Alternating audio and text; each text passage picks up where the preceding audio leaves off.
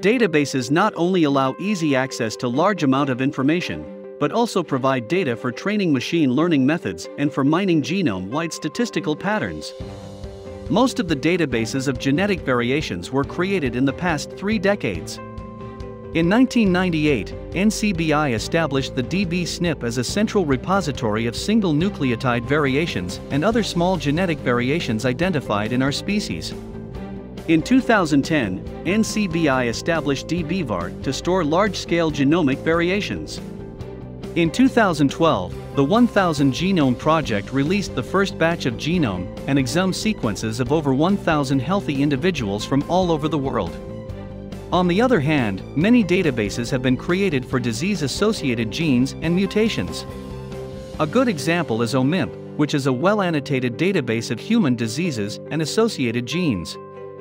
If you want to find the exact mutations that are associated with diseases, the Human Gene Mutation Database, HGMD, created in 1996, is a great choice. In 2007, LSDB, the locus-specific databases, were created to organize mutations and polymorphisms around each locus. 2 additional databases, dbGaP and ClinVar, contain genes and variations discovered by genome-wide association studies or GWAS and next-generation sequencing to either cause diseases or increase disease risks. Finally, in 2004, COSMIC Database was created to contain somatic mutations discovered in tumors.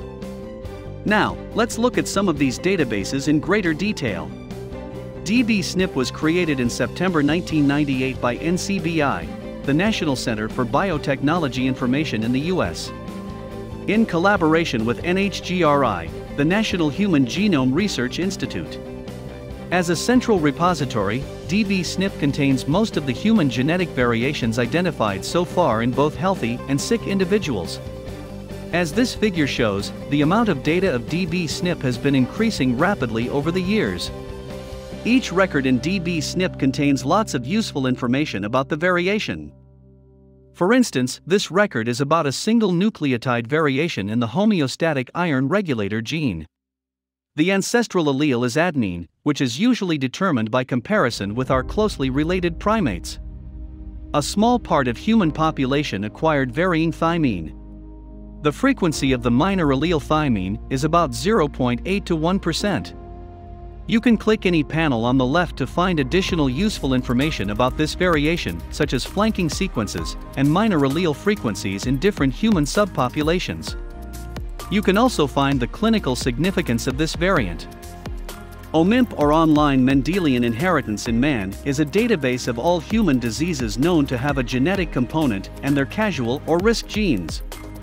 It was initially created in 1966 by Dr. Victor Mikusic as a catalog of Mendelian traits and disorders in the form of a book named Mendelian Inheritance in Man, or MIM. 2 book editions of MIM were published. As the data grows larger and larger and the book grows thicker and thicker, an online version, OMIMP, was created in 1985 and made publicly available 2 years later.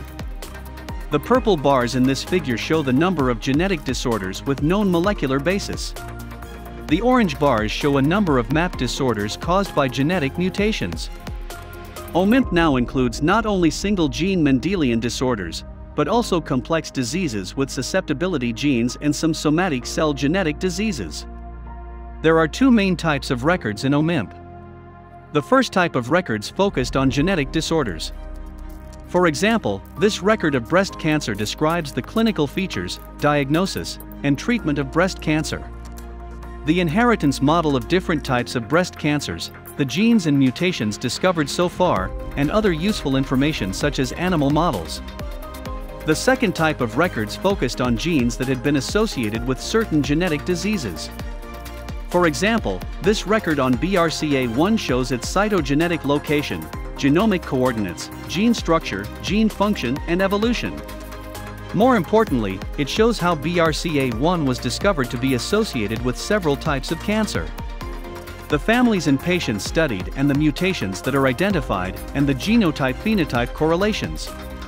OMIMP is a beautiful resource for gene disease associations.